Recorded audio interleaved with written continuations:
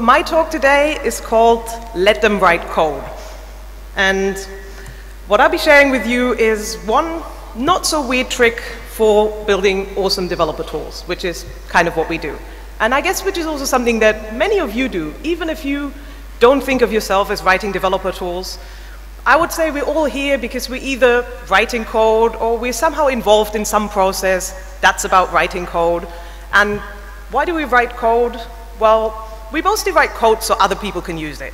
Maybe it's other people on your team, maybe the code is going to go into a product that'll be used by your customers, or maybe you're actually just writing code for future you who's going to come back to that function you wrote in a few months and hope that you've documented it properly so you still know how to use it. And well, I also write code that's used by other people. Some of you might know me from my work on Spacey. Spacey is an open source library for natural language processing in Python. So basically, if you have lots of text and you want to find out more about that text that goes a bit beyond just searching for keywords, well, then you can use Spacey. And it's always a bit hard to estimate usage for open source projects, but we think that we have at least about 100,000 developers using Spacey. And we also have a growing ecosystem of plugins and extensions that you can use together with Spacey to really make the tool more powerful and extend it with functionality that you want. And the other piece of software that I'm writing is called Prodigy, which is an annotation tool for creating training data for machine learning models.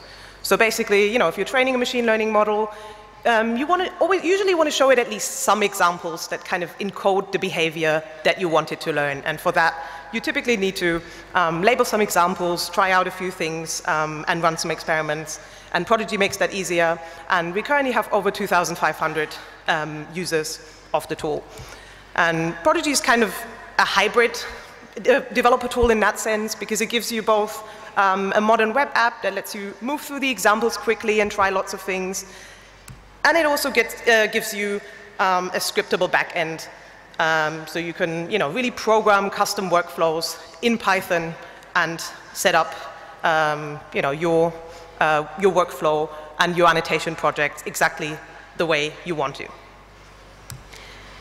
We do all of this as part of our company, Explosion. We're a developer tools company, so we specialize in building tools for other software developers. And this year, we've been able to grow our team, and we're currently 6 developers working on different parts of our stack. And when I talk to people, I often, this is one of the questions I get a lot, which is like, wow, you're such a small team. We used to be only 2 people, only me and my co-founder, Matt. And how do you get so much done? How do you build all these tools? And like, how do you build all these things that are actually quite useful? How do you do it? And of course, there are like different sides to it. But I would say one big part of it is that it's really, when you're building software, it's not just about building lots of stuff. It's about what you build and like how you choose to build it. And in our case, by making our tools programmable and extensible, we're able to effectively get more done, write less code, while at the same time also making the people using our software a lot happier. And the thing is, well, as developers write code, and developer tools don't have to replace a developer. Developer tools are supposed to help a developer do their work better and be more productive. And ultimately, a developer is always going to develop, but tools can help them. And in a way, actually, the worst developer experience are these tools that try to be a fully integrated solution and kind of try to be everything. So maybe you've experienced this at work where you had to use some tool and it really tried to give you one way to do everything and you couldn't customize it. And when you needed a new feature, you had to email support and then wait 2 weeks. So they added a way to load from JSON files instead of CSV. Even though you're like, God, if I just had, if I could write 5 lines of Python, I could have done it myself. But no, wasn't possible. And that's usually a type of experience that's like not very useful if you're building software. Like, you can write code, so writing code usually makes you happy. And yeah, what you can see is that this type of software isn't only better for the developers, it's also actually significantly cheaper and easier to build. So it's a win-win for both sides. We get to, we get to build software in a way that's very efficient, even with a small team, and our developers get tools that are actually very useful to them. And so when you see this, you might say, well, but if it's a tool for developers, aren't like all developer tools extensible because, you write code with them. If you can write code, you can extend them, right? But the thing is, yes, in some way, yes, but also not all libraries provide you with all the composable primitives you need. You can still use a library and interact with code and still kind of have the same problems with extensibility and efficiency. So I think it's maybe it's best to show this using a small example. So here's a bit of code. Imagine you've written a library that can take a piece of text and predict the part of speech tags in a text. So basically, what's a verb, what's a noun, and can give that back to you. And that's like, super useful to find out more about your text. So, you pass it a text, and what you get back are the verbs are, going, swimming, should, and go. That's pretty nice, but also looking at this, you're getting these verbs like are and should, which are also called auxiliary verbs that don't really have, don't really express any action. So they're not very useful. So you might want to say, okay, at least I want a setting that lets people exclude these. So I only have the action verbs that, really tell me what's going on here. So that's a bit better. So we have go, swimming, and go. That's nice. Or going, swimming, and go, huh? So it's kind of the same verb twice. Both going and go have the base form go, so it's kind of the same thing here. So you might as well add a little flag that you can set to true that resolves all words back to their base form, so it's a bit more useful. And now we have go, swim, go. That's pretty good. But you have the same word twice, so you might as well have a little flag that lets you, if you need it, exclude the duplicates. So you have a useful function that does what you want to do, but let's just take a step back for a second, look at your function again. Is this really the way you want to do it in your library? We already have 3 different keyword arguments with like pretty cryptic names that are also sometimes a bit hard to spell. I never remember how to spell auxiliaries.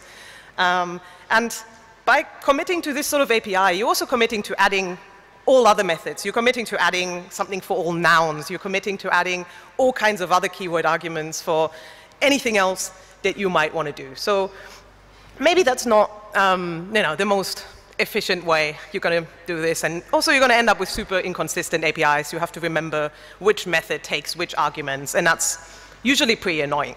So here's an example of how we do this in Spacey. So you process a text, you get this doc object back, and that doc object holds all the annotations. So all you have to know is, how do I access a lemma? How do I access a part of speech tag? And you can write a simple list comprehension that just gets you all the verbs that you want. And okay, if we want to filter duplicates, well, that's luckily something we already have in the programming language we use, because that's called a set. So all you're doing is you call a set around it, and what you get is a list of all verbs. And if you need a list of all nouns, well, you change the part of speech tag here, and you get the same thing. You can customize it, and you don't have to remember a bunch of keyword arguments. But of course, you might say, well, but that does mean I have to write a lot of the same code. And if I write my software that way and do it, like I do keep having to repeat the same code. So things like that. Why can't the library just do things like that? Well, the set of things like that is probably bigger than you think, and it also keeps growing and keeps changing. So you'll have to think of all of that, and that's going to be pretty difficult, because here's a quick example. So another thing that might be super common in your library is that you need to load data. You always need to load text and data from somewhere. So you build this load data function. The most common things are JSON, CSV. You might as well do plain text. So you're writing the loaders for that. Pretty easy. Then, many users also store text in databases. So you might as well add the most common databases that people use.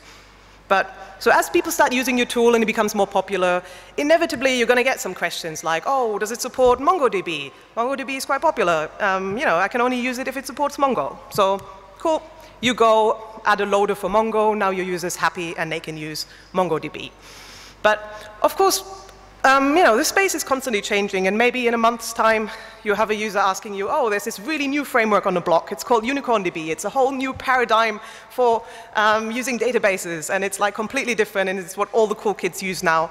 Could you please integrate UnicornDB? So, you know, you start reading the docs for UnicornDB, start like thinking about the best practices, because as with any new framework, people, you know, use software that promises a new paradigm. They're often also very, very opinionated about how you do things. And I feel like also people who are into databases are also usually quite opinionated about how they want their stuff done. So, you know, you don't want to disappoint them. And while you're still reading the docs here, there's yet another new version. There's DuoCornDB now, so you also have to support that. And yeah, so if we take another step back here, you know, while you're reading the docs for UnicornDB and DuoCornDB, and you get this sinking feeling that like sooner or later there'll be TriCornDB that you also have to support, and you're wasting a lot of time trying to, you know, write things for all these integrations that like your users want, and probably afterwards you get a few angry issues on GitHub by DuoCorn users complaining that you're not following the best practices and they can't use their stuff and that your software sucks.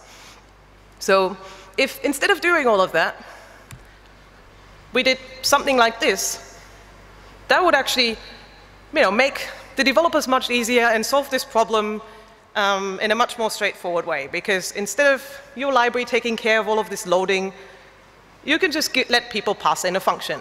And so all the very opinionated UnicornDB users can just write their own function that loads their data and yields data in your format that your application can consume. So it's really a win-win, and this is not the lazy way. Like, it might feel like, oh, I'm kind of cheating here because I'm letting the user do all the work. But like, from the user's perspective, they're like, great, I don't have to trust some person with their implementation. I can just do it. I know how it works. I'll plug that in, and immediately it works for any arbitrary thing I might be using. And if you think outside of the framework, it's really, you know, if developers can help themselves, they're much happier than if they have to file a support request. Like, if you can just write a few lines of Python to get something done that you want, that's much easier than, you know, having a framework that you use support everything.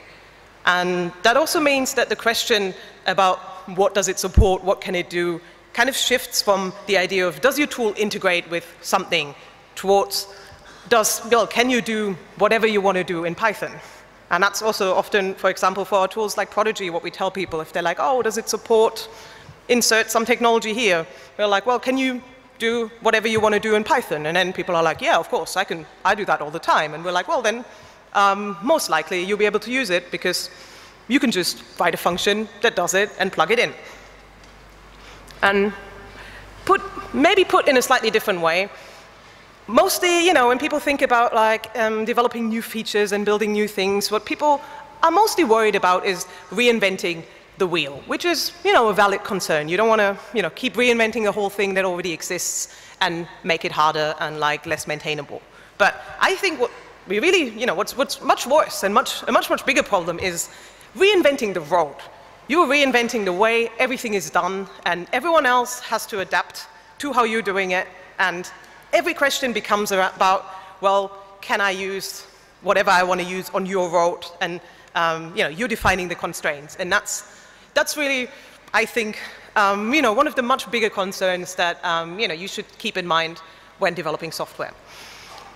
And maybe, you know, this might still sound a bit abstract. And so I've prepared a few small examples that show how really, you know, you can quite easily program behaviors in the code that you write in a way that lets other developers program your tool and that makes them happy and lets them do what they need. And the most obvious one here is, of course, callback functions. I feel like callback functions, they kind of got a bit of a bad reputation because it's kind of easy to overdo it and make it way too complex, and then you end up in callback hell, and you kind of, you know, you don't know what's going on anymore. But I think if it's done well and if it's simple, it can be a very, very effective way of letting a user do custom stuff within the software you're writing. So, for instance, here we have a callback. We have a function that takes a callback that's called onUpdate, and it receives one argument, which is some status, and lets the user execute any arbitrary code that they might want to execute when that happens. So that's very straightforward.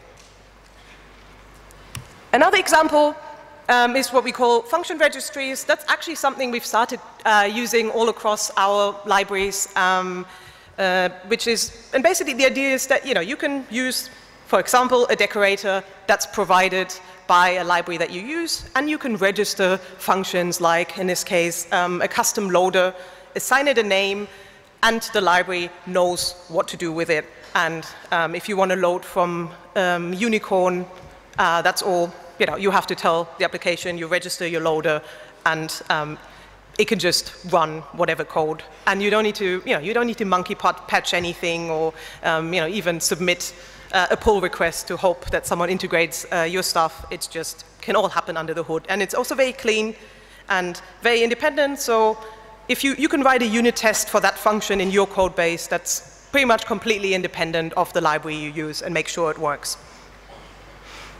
And the next one, that's actually something, I've actually never used this in any of our tools, but I'm kind of keen to give it a try. And it's also something that's, yeah, I think it's kind of a little known concept, even though it's been around since Python 3.4. And the idea here is that often you have functions that take different, different input types. It's like, yeah, an argument can be an int or a string. And I think normally we've maybe learned that, yeah, this is not good, and it shouldn't, but like sometimes you can't avoid it. And usually what you would then do in your function is you would write some type checks, which again also we all know is kind of difficult and annoying and like also something you shouldn't be doing. So the idea here is that we actually, you get to define different variations for different types. So in the context of extending an application, you could use this to register your own custom types. So of a loader, you want to take, let's say you're working with pandas, which works with data frames. And if the tool you're using doesn't yet support that, you could just register a variation for that input type, make it load a data frame, and then even maybe you want to submit a pull request and like push that upstream. Maybe you don't, but it's basically your Unicorn DB object. It's just an easy way for the user to extend by writing their own code without having to kind of hack into the library. And the next one, that's actually something we use a lot, and I think it's like it's a really great way to make tools extensible. And I don't know if you've worked with entry points before, but the idea is that entry points let one Python package advertise a function to another package that's installed in the same environment. So, for example, here we have the entry point spacey factories, and the entry point group, and we define a component and a function that's in our package. And then spacey will, when spacey loads, spacey will check what entry points are advertised by other packages. And if they exist, they're going to be loaded. And that's all going to happen automatically if you have these packages installed. So you don't have to call into spacey, you don't have to call, you don't have to register anything. It just works, and it's also a great way for one library to easily interoperate with another library. And probably maybe one, you might have heard of it by the console scripts, which is typically how you register command line scripts. But you can also use that for like completely custom functionality, and I think it's pretty cool. And finally, one thing that we see a lot, which I think introduces a lot of unwanted complexity, is if your library or your code completely takes over the I/O, so loading the data, for example, it takes a file path and opens the file and does everything automatically. Because that means, if you don't want to load from a file, you have to create a temporary file, you have to write to disk, and all of that is pretty annoying. So instead, if you can make it either take an open file, or if you can actually make it take the config, you can say, hey, look, loading from a JSON file, loading from a YAML file, all of that is a solved problem. Let's let the user open a file. If they don't know how to do it, they can probably find an answer online very easily, and your library doesn't have to deal with all of that can potentially cause problems. And to give you, an example of this in action, here's the recipe script from our library, Prodigy again. And we also, one thing we do here is, well, we have a decorator that registers a function. So by just adding Prodigy recipe, we can tell Prodigy, hey, this is a recipe called my recipe, and it'll be available on the command line, and you can also use entry points for that. So another thing we do is we let the users load their files. If they need to load from CSV, maybe they need to load from UnicornDB, we don't care. We can provide some helpers for this, but the user can load data however they want. Ultimately, all we want is an iterable of dicts. It can be a list, it can be a generator. Prodigy doesn't care. You just need to provide it somehow, and how you provide it is up to you. If it's a generator function, you can use a model in the loop, you can respond to external state, and as long as you yield dictionaries in the same format, you can use them and set it up how you want. And we also give you, there's also a callback function example here. So this function is called whenever we receive new answers or new annotations from the server, and that can execute anything from logging state to updating a model. And we just pass that in, and if it's there, Prodigy can use it. But aspects of the tool that I think has really made it easier to develop these things and support a variety of use cases. And I also think that if you're building tools that other people use, this can really make it easier for you to get more done, focus on doing the actual development work, and make the users happier. But of course, there's always, if you're developing software, you're usually not the only person making the decisions. And even if you as a developer think, hey, that's how we should do it, let's spend less time on trying to build every little feature and build something that our users can extend, program, and work with. There's still, there might be other people you have to convince, and you might, get some pushback. So how do you really convince your company, your team, whoever else, other stakeholders that we should be approaching developer tools that way? So one thing you might hear, someone might say is well, okay, so this all this code and stuff and all these writing things, it's not that much code, but it still looks really complicated. And if a system is just easier and we just have a few buttons, that's just so much easier to demo if you want to demo it internally to your team, maybe to a customer, maybe you're selling software. So why can't we just make it easier so it's easier to demo? And the thing is, if the audience of the tool is developers, and you can, get the developers involved, that's really going to be a win-win situation for both sides. And we also see this a lot with Prodigy, that we often, if we do demos or show the tool to developers, they're oh great, it's finally, I can see how I can program with it, and I can see how I can use it. And that's much more valuable than showing something that's really, really simple to management who thinks, oh yeah, our developers can click 2 buttons and then they're done. Well, it's never that easy.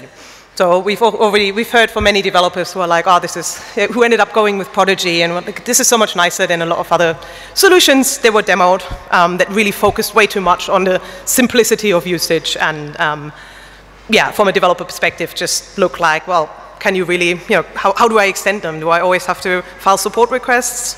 Sounds difficult.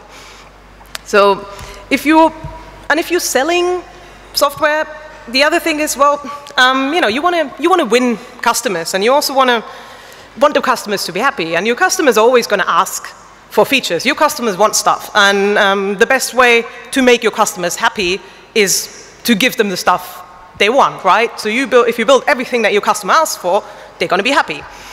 But once you go down that path and say, okay, you want a feature, I'm going to build that feature, you're really selling an all or nothing approach. And if the user says, well, I don't want all, I just want parts of it, I already have a solution for this, I already have a solution for that, they kind of have to go for nothing. And yeah, you can tell them, hey, look, that one part, that's actually not so important, you don't have to use that, but that sounds pretty bad as well. And to the user, what this communicates is, well, I'm kind of locked in here, and I have to take the whole thing, and it really wants me to do everything on that platform. And that's actually often, in the developer space, not that desirable. And finally, well, another thing you want if you are building software is that you want your tool to be easy to learn. You don't want people to have to spend forever to try to understand what you're doing. So we have all this other Python stuff, and if the user has to think about like, oh, what's a decorator, and like, oh, I have to, return a list here, how do I do that again? Doesn't this actually make it harder to learn, and shouldn't you like, want to avoid writing your tools that way?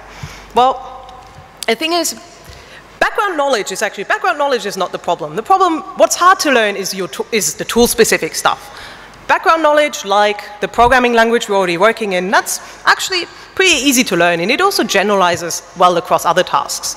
And there are lots of great resources. So, I'm sure, for example, in the audience here, I'm sure there are like some of you have never worked with decorators before because it was just never relevant to you. And I'm also sure there are lots of you who have never worked with any of our software before, or used Spacey or Prodigy, but totally know what a decorator is and could probably explain the other group of people what this is and how you use it. Same with a generator function. Or you can type that into Google and you find lots of threads on Stack Overflow that explain you that concept, and it's completely independent of the tool. And from the developer perspective, the burden of documentation is not on me. I don't have to explain to you how to create an object that my library needs. I can tell you, hey, it's a function that returns this, and however you put it together, it's up to you. If you don't understand the concept, Google it, ask someone, and you'll be able to learn about it without me having to give you every single piece, and if I don't, you're struggling.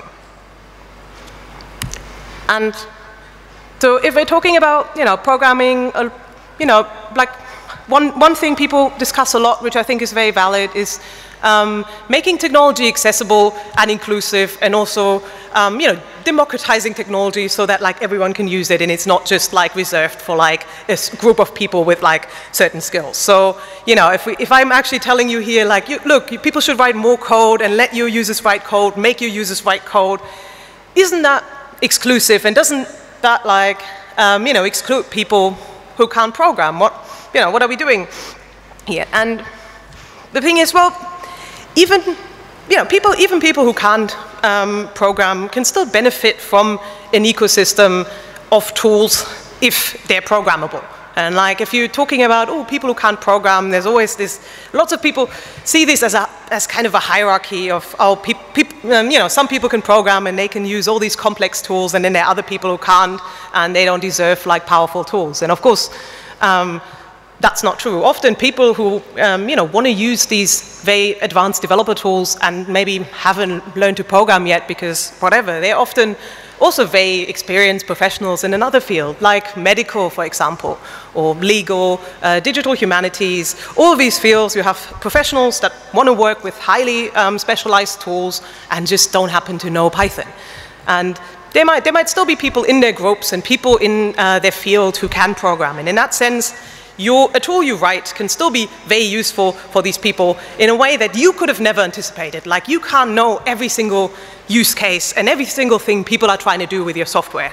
And ultimately, it also comes down to, you realizing that like, you're not going to think of everything, and to have the humility to accept that, and instead of trying to provide one tool to rule them all, allow people to extend it, and accept that like, you can either ship them an incomplete version or not. And and there's no, for people, if people are using your tools, just giving people an interface that they can click on does not solve any of the problems, because by just putting a button on top of it, of something that's fundamentally a tool to program, you're just giving people an abstraction, and every abstraction leaks. An abstraction is always going to be worse than, in that sense, this type of abstraction is always going to be worse than like the actual thing. And it's sort of, you're not helping someone who can't program by giving them a leaky abstraction over something that's fundamentally programmable. And let's maybe give you, a simple example that actually might even look a bit appealing at first. So here we have a machine learning model builder. So imagine, you're training models, and normally you do that in code, but you want to make it a bit easier for people to use. So you've built, this little UI. People can select an embedding layer, an encoding layer. People can upload their data, tune some hyperparameters, and then they can click a button, and they can train a model. I mean, looks useful, right? But, you know, if we take a step back again here, ultimately, you know, what we've built here does not actually solve any problem on any level. If you're a developer and you're writing the code, this is not going to help you, because as soon as you want to add a print statement or log something or change something, you can't do that. You need to add another drop-down. You need to add another field.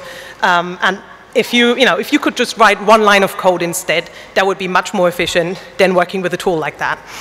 And on the other hand, if you want people who are maybe not machine learning developers to be able to train a machine learning model, well, that's a nice idea, and that's interesting. But giving them kind of this simple interface, which is just like an abstraction over your code, that's almost an insult to any professional working with these tools, because there's a lot more that you need to do in order to really make things useful. And I would say that maybe with the technology we might not be quite there yet to make it useful enough to offer this kind of abstraction. So, a business professional shouldn't have to care about your encoding layer.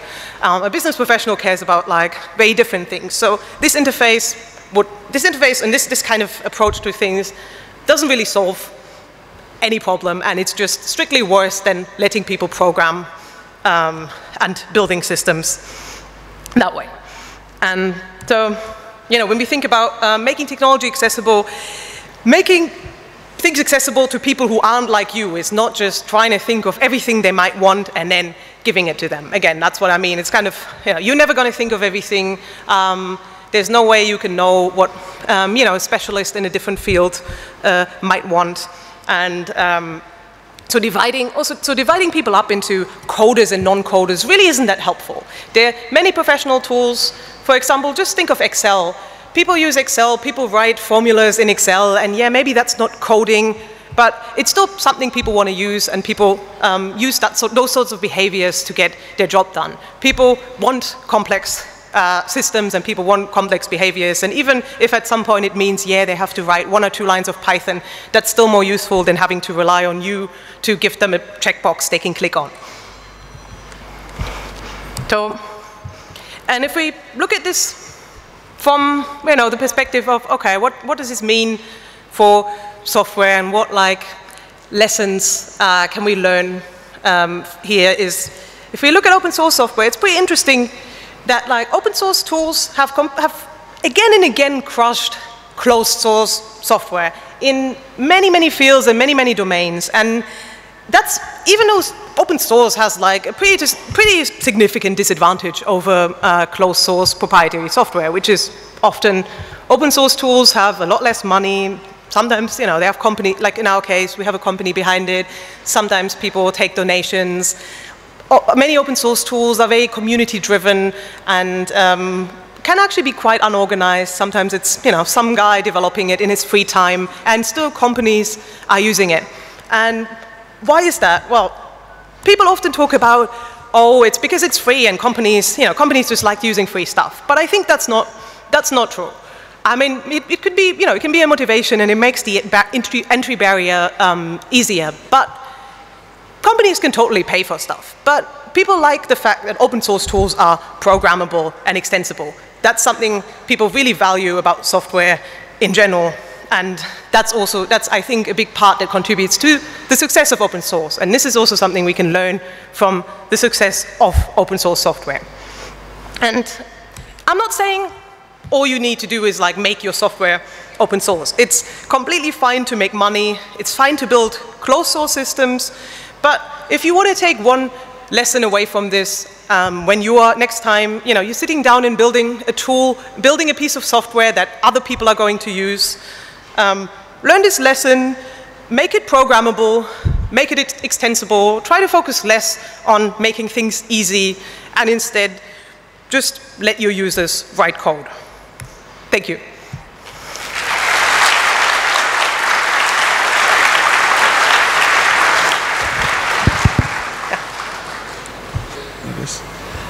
So I had a question. I'm here. There. Yeah. So in your entire talk, you were talking about how to make it easier for developers to add features on the go. what's your take on high-level wrappers that go on top of your APIs in this kind of an environment? Sorry, I didn't get the last part of the question. What's your take on high-level wrappers that go around APIs? For example, Keras, stuff like that. How do you think high-level wrappers play into making your APIs easier to use? Okay, so you mean high-level wrappers like Keras and what they contribute to making tools easier to use? Yeah. Okay, good, perfect. No, sorry, the acoustics are a bit difficult, and I keep hearing an echo, so it's not about you. So yes, actually, mentioning Keras and also TensorFlow, actually, it's a good example. I didn't mention that in the talk, but especially with TensorFlow 2, I think they really, just like PyTorch, went for this concept where you have the low-level primitives that you can use, but also you have a more high-level API that does the more common tasks that people might want to do. And I do think this is, if you can maintain it and if you can pull it off, I think that can be a good compromise. But actually, you want to be exposing the primitives for people to work with, and they actually need to be usable. And then you can still say, hey, if I can give you a fit method that trains your model, but I also give you all the parts you can use for your training loop. The only thing I would say you have to consider there is that, okay, a large library like TensorFlow can pull this off, but if you want to do it, both parts need to be good. If your primitives are kind of hard to use outside of your wrappers, that's pretty difficult. But if you can do it, that's a good way, and that way, every time a user needs something custom, you can say, okay, you're like past the point of using out of the box. Now here are all the primitives. Now you can put them together yourself. Here's the documentation. Have fun. So yes, that's, I think, a good example. So, if I understand correctly, Prodigy is an closed source tool? Yes and no. So Prodigy is a commercial tool, so it's not open source and free. But we do include parts of the source that are not compiled Python with the library, and we also let you write custom Python scripts. So ideally, you can interact with the tool via these recipe scripts and use the components and compose your workflows in code. So the programmable API is still exposed via Python? Sorry? So the programmable API is still exposed via Python? Yeah, so it's still, you pip install the library into your environment, which means you can import its components from your script and write your own scripts using the library, yes. Yes. Okay, yeah, because I think it's... Hi, okay. Myself here. Yeah. Thank you for a wonderful session. My question is regarding Spacey NER. If the data is in sentence form, then we can directly go ahead and recognize entities based on the context. But what if my data contains single word in each line? So how can I use NER in that, and how do Spacey NER learns context from it? Okay, I mean, yeah, so that's a bit more tangential. We can probably also talk about more details later, but fundamentally, so you just have one single word. Yes. Yeah. Yes. I mean, in that case, the thing is, if you named entity recognition by definition is, the idea of recognizing names and concepts, and usually that happens in context. And so for context, you need context, and that's also how the models are typically designed. They decide, is Apple a company or a fruit based on the surrounding context. If you have no surrounding context, then NER and kind of, that idea of modeling your task is also not very useful. Okay, and even in sentence format, do the number of spaces between words matter for recognizing the entities? So you mean what the space? The number of spaces. The other words around it? Yes. Well, yes. So usually, models have different windows. In our case, it's like 4 words on either side. So that's kind of what the model looks like, and that's also, usually what you want, because that context tells you a lot more about, the words you're looking for. So yes. Okay. Thank you. Hi. Hey. So when you were conceptualizing, when the Explosion team was conceptualizing Prodigy as a product, and through the development process, how do you decide what components to make open source or to even expose, and what components to, to keep as the key points for it as a product? Yeah, I mean, in our case, so one part was, okay, that we compile some of the code. So, if it has like C extensions or something and needs to be compiled, then that's a bit harder to just expose and have you edit. But, more generally, we thought, well, okay, there's some all the building blocks that basically modify functionality that people might change, or also that we might want to, vary. Like, for example, how a stream of incoming examples is sorted, how, certain config options are defined, or how the model is read in. That's all something that we know a user might want to customize. And then there's other stuff that just powers some of the internals that's also much less relevant to change, in a sense, because that's really, okay, that's the core functionality of how the tool all fits together. That's the stuff that we're like, well, okay, we don't need to expose all the details. Or then again, stuff where we feel like, look, I'm not an expert on either, REST APIs or databases. I can write that stuff, and I would say we did a pretty good job in Prodigy, but I wouldn't consider myself like especially opinionated enough to tell someone how to do it. So we're like, cool, the web server and the database, we have a pretty good implementation, but if you don't like it, we give that to you open source, because I can totally imagine that someone wants to change that. And I think just admitting that is fine. Like, look, you built something good, but I can understand you might want to do it differently, and so here it is. Edited. Hello. So, hey. Hi. I wanted to know, like, when writing libraries, and sometimes we use decorators and all, and if we want to use some protected variable of some other class, or say some input we are getting. For example, I was writing a decorator to print logs that your function, like just logs that entered into this function, and I wanted to write that exit of this function, and these are the outputs, or these are the arguments that are passed. I needed to use the protected variables and dot function name and all. Is this okay to use the protected variables of a class, or not a good practice? Can you summarize the question again? I'm not sure I got the whole. Yeah, so like if you pass a class or object, so is it okay to use protected variables in our library, or it's not a good practice? What variables? Protected variables, like if an object, like we define in Python by double underscore. So is it okay to use it in our library if someone else's a user is passing, or not a good practice? I don't know if I have an opinion on that, to be honest. Like, I do feel like, I don't know, in general, you'd want to avoid too many arbitrary names you hard code, because that's just more stuff that a user has to, remember. But like, I don't think I have an opinion on that.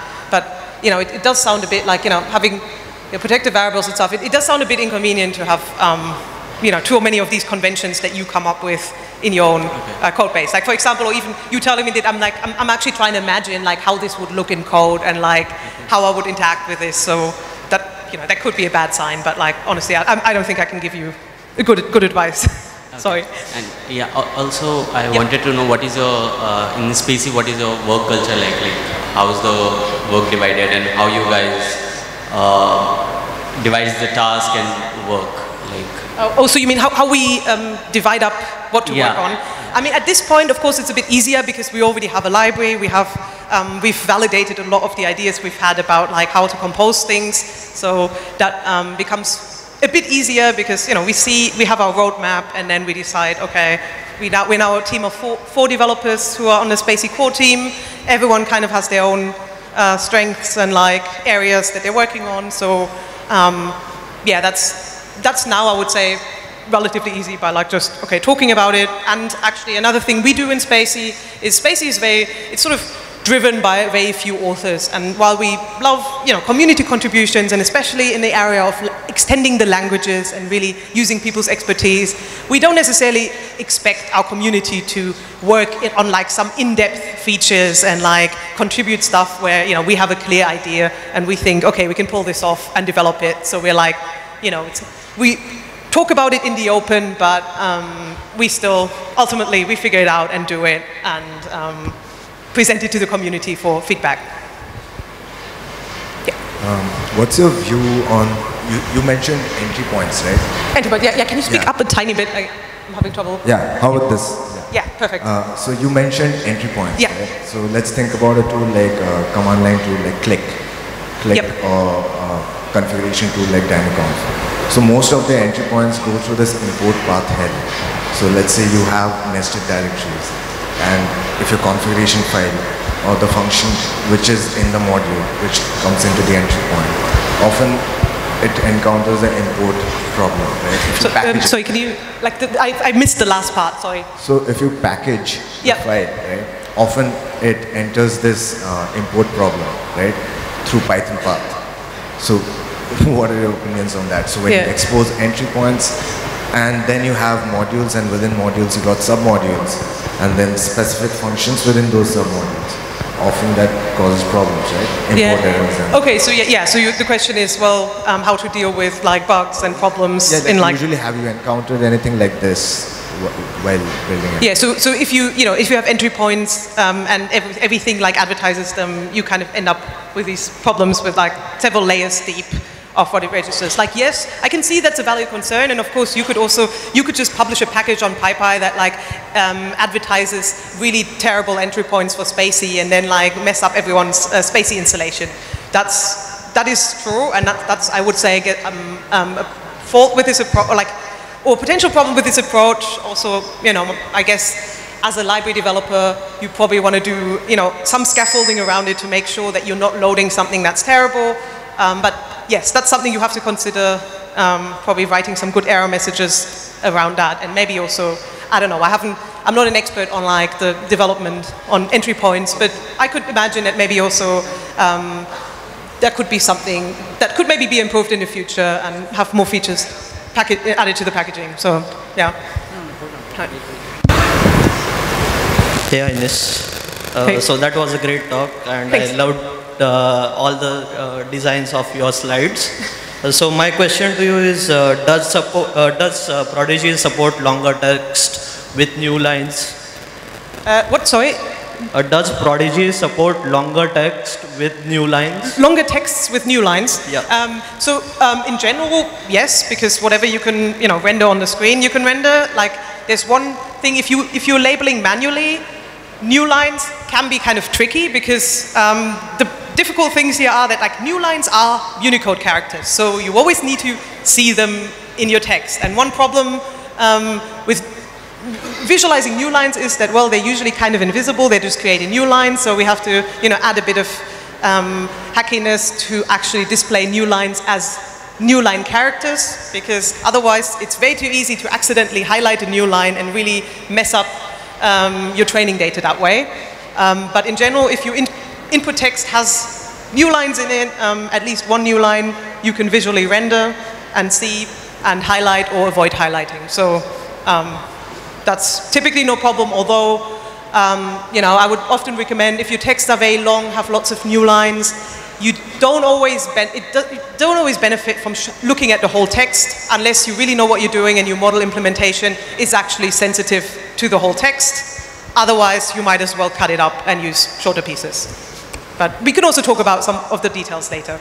So this is the last question from this guy. Yeah. Thanks for the talk. Thanks. I have a question specifically on API design.